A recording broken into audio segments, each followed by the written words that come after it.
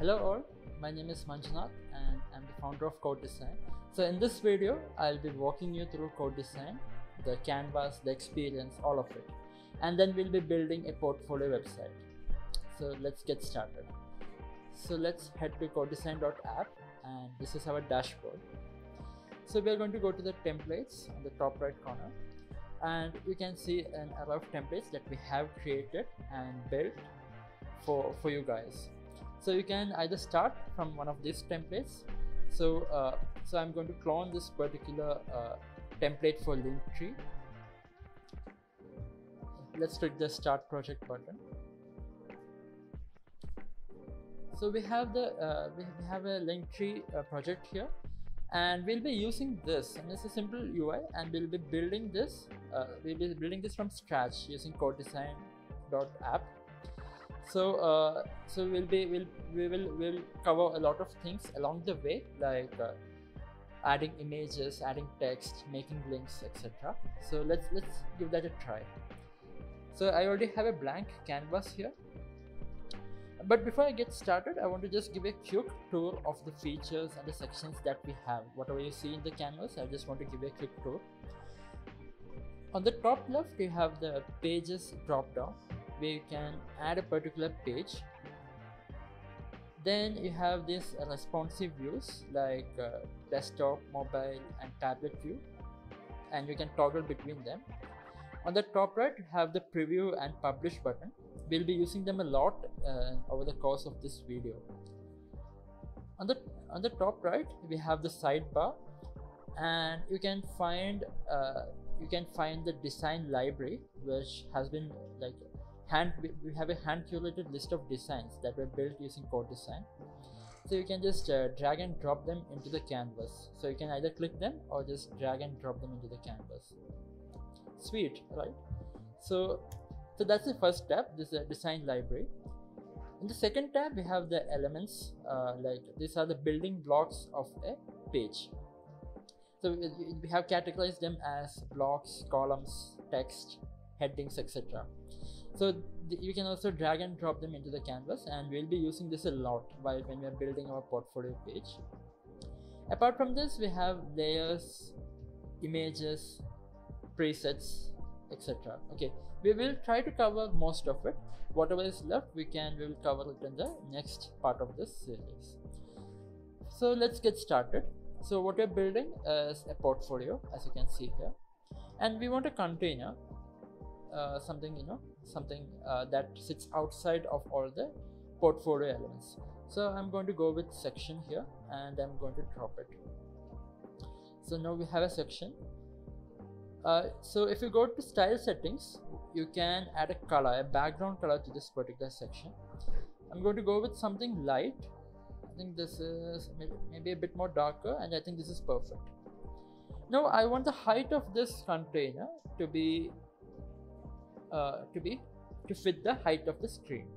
To do that, you can go to layout settings and change the height to 100 VH. Okay, what VH means is, it means viewport height.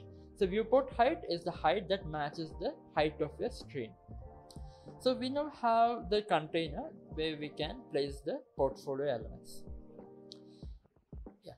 So to build the portfolio, like I want to add one more layer of one more section that sits inside this outer section. So I'm going to drop the inner section here.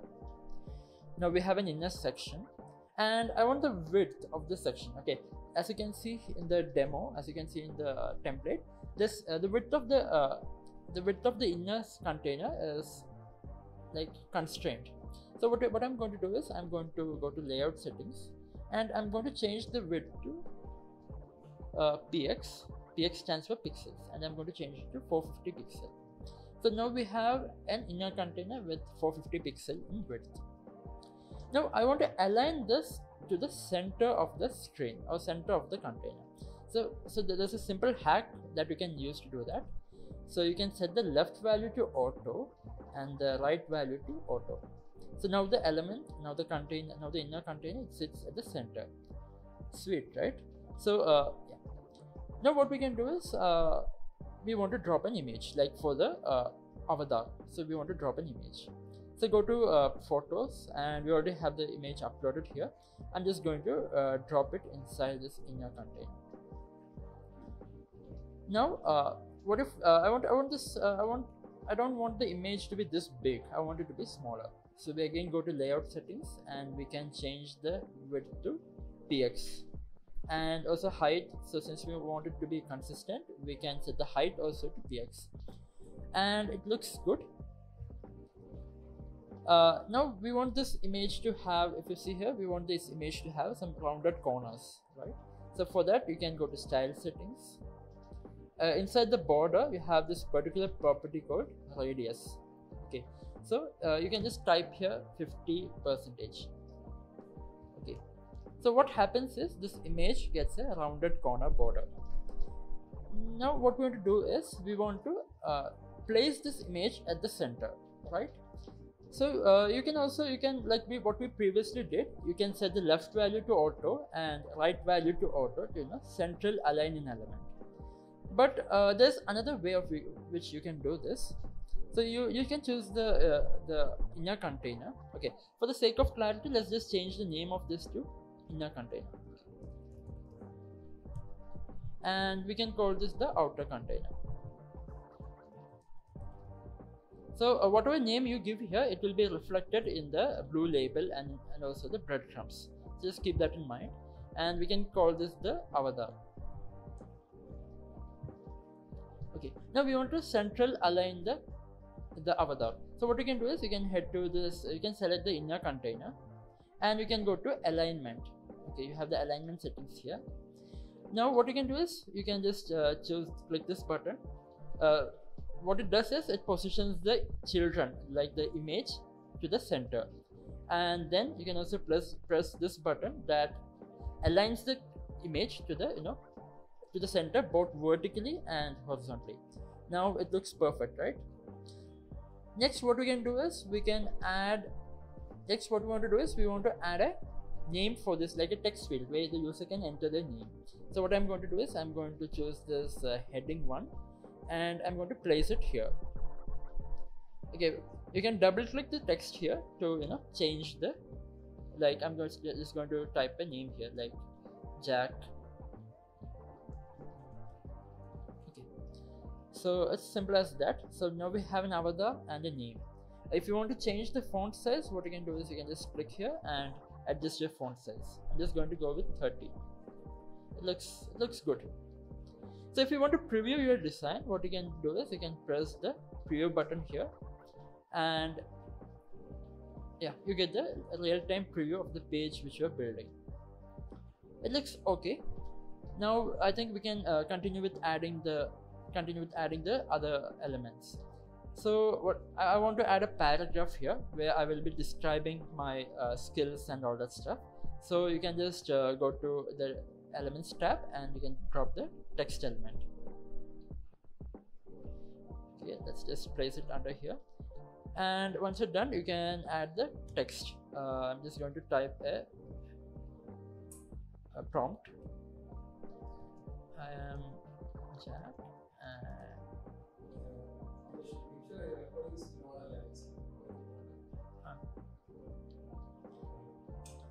so I'm just I'm going to write a prompt here. I'm just going to write a random prompt about Jack. Jack.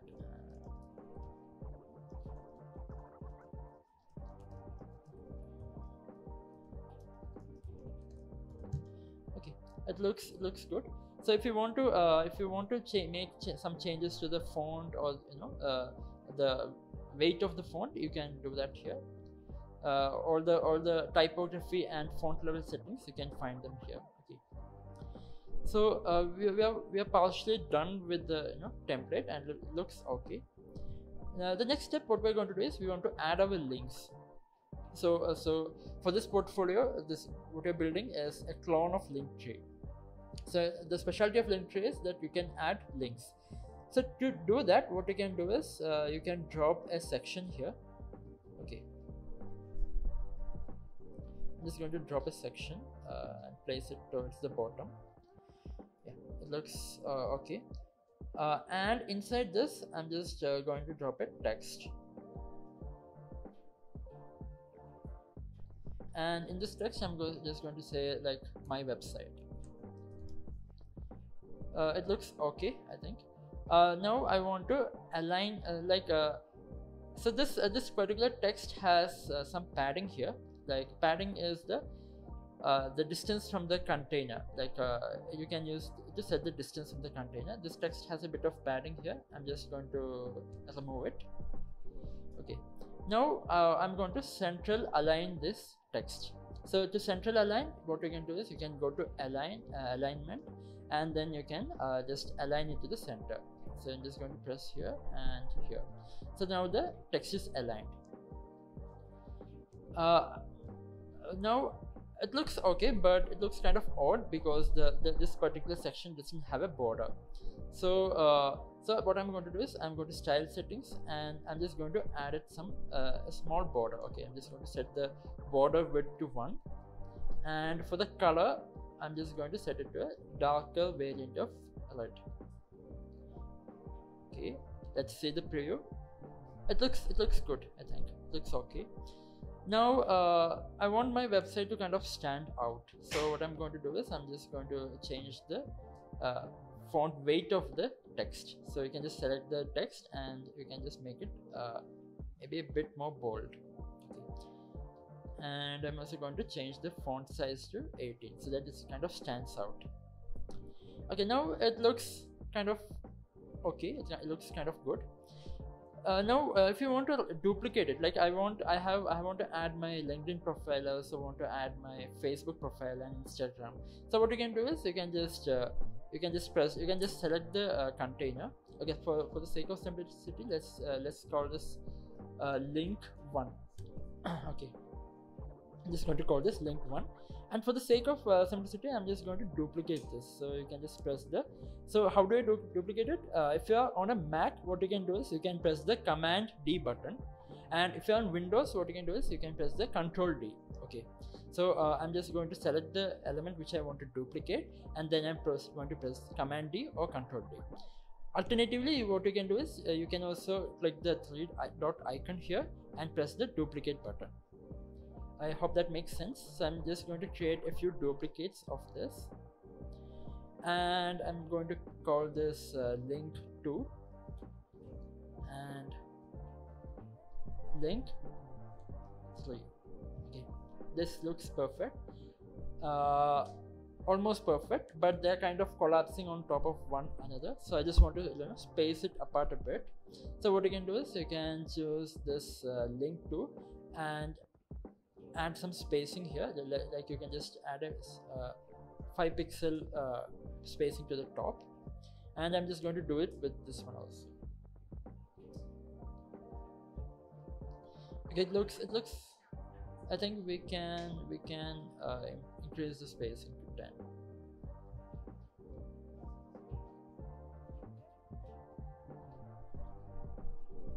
Okay, this looks actually good. Now I'm going to change my text here to say LinkedIn and Twitter. Okay. Now you can also, like, if I want to add one more, you can just duplicate it, and for this I'm just going to call it Instagram, and this is link 4. So now we have added 4 different links to our profile. It looks good. The next step is we want to actually add the link. Okay, we have the at the moment all these links are not clickable, like you can't click any of them. So to actually add a link, what you can do is you can select the container, okay, where you want to add the link. So you can just select the text, and if you scroll down you will find the option to, you will find a heading called link. So this is where you can add a link to your project. Okay, so I'm just going to add a link to CodeDesign.app. And if you want to open it in a new tab, if you want to open the link in a new tab, you can just toggle this button. And if you go to preview, yeah, you can see that the link has been created. Perfect. Now you can just go ahead and add links to all other sections. So this is LinkedIn,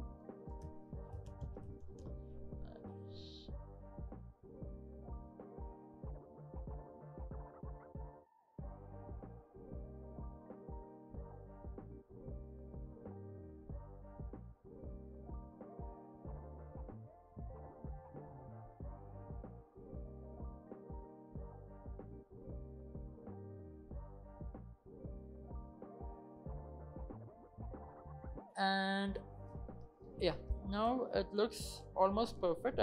You can, what you can do is you can just make it, if you would like to, you know, see the content at the center, what you can do is you can just add a bit of padding here, some padding at the top. So but the thing with padding is, to add a padding, as I mentioned earlier, you can just go to layout settings and adjust your padding here. But if you would prefer to add just padding to the top and bottom, what you can do is you can press the second button here, and you can then set padding to individual sides. Like you can set padding to just top and bottom. Okay, so I'm just going to add a padding of 50 pixel here, and at the bottom also I'm just going to add a padding of 50. Let's see how it looks. It looks good. Maybe we can change it to 80. Okay, yeah, this is perfect. So we have created a very small page which looks like a bit like Linktree, and you can now use it for your own projects. Now if you want to publish it, what you can do is you can go to publish tab here, and you can press the deploy current version. Okay, so once you press it, this is the staging link which has been created for your page. If you'd like to, you can also press the add domain here to connect your own domain. So if you want to host it in yourname.com, you can just add your domain here. That's it for today, and I hope the video was helpful for you guys to create your own portfolio. We'll be doing a lot more of these videos. We'll be teaching you how to build awesome websites and web projects and web apps with CodeDesign. I hope that's something for you guys to look forward to. So this is me signing off, and I hope you guys have a great day. Cheers.